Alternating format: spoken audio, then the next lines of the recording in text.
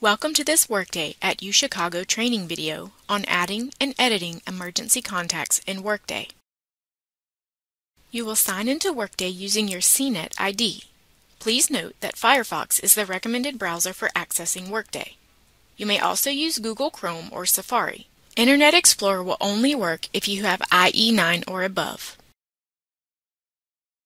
To update your emergency contacts, click on the Personal Information worklet. Under the Change column, click on Emergency Contacts. If you have never entered emergency contacts in Workday, you will see an Add button. If you have already entered emergency contacts within Workday, you will see the Edit button. We will be demonstrating adding additional emergency contacts later in this video. Click on the Add button to enter an emergency contact. Under Primary Emergency Contact, click the Edit button to enter or change the contact's legal name. Click the Done button to close the legal name field. In the Relationship field, click the Edit button. Use the prompt to select or change a relationship. If you want to identify a preferred language, click the Edit button to select or change the contact's preferred language. To enter the address of your emergency contact, click on the plus icon. Primary address is not required. However, at least a phone number or an email address must be entered for your emergency contact. To add a primary phone number, click the plus icon. Use the drop-down icon to select the type of phone device. Next, enter in the area code in the corresponding row. Note, the area code is entered on a separate line from the phone number. Enter the phone number in the phone number field. Click Done when you are finished. If you want to enter an email address, click on the plus icon and enter the email address for your contact.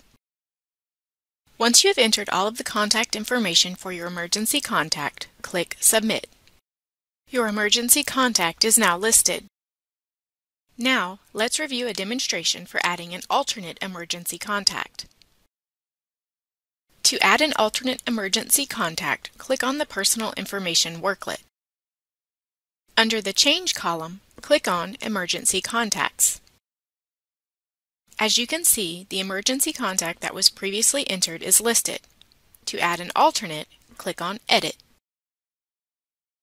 If you need to edit any information from your previously entered contact, simply click in the field you want to edit, make your changes, and click Save. To add an alternate contact, click on the plus icon. As you can see, you will enter contact information such as name, phone number, and email. In the Priority field, you can assign a numerical value that prioritizes the order of your emergency contacts. You can also indicate this as your primary by selecting the Mark as Primary checkbox. When you have finished entering the contact information, click Submit. You have submitted your emergency contact successfully. Click Done. Both emergency contacts are now listed. This concludes the Workday at UChicago training video for adding and editing emergency contacts. Thank you for using Workday.